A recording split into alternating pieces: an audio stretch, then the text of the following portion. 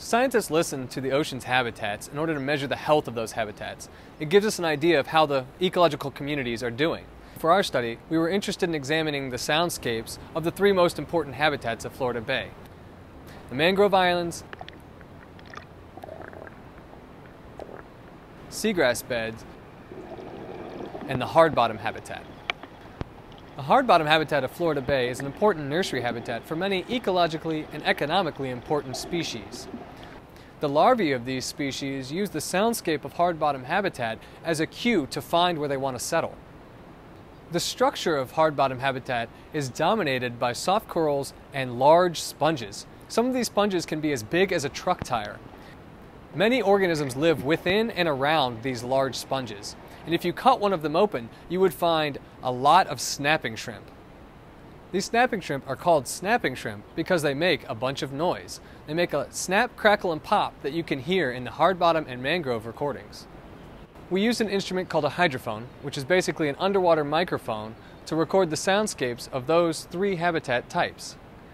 So once we got all of our recordings, we analyzed the soundscapes and saw quite a few differences among those different habitats. Mangrove islands and hard-bottom habitat were very loud compared to seagrass habitat. Here's an example of a healthy hard-bottom habitat.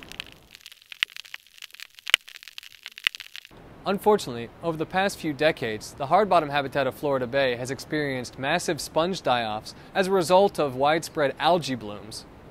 Our team of researchers wanted to explore how this habitat degradation might alter the soundscapes of those hard-bottom habitats. Once again, we used the hydrophone recorders to measure the soundscapes of healthy hard-bottom areas that didn't have sponge die-offs versus degraded areas that underwent sponge die-offs. What we found was a drastic difference. Degraded areas were much quieter than healthy areas and exhibited far fewer snapping shrimp snaps than the healthy hard-bottom areas did. Fortunately, it's not all bad news. A team of researchers from universities and state and federal agencies have started a restoration program to help the hard-bottom of Florida Bay recover from those die-offs.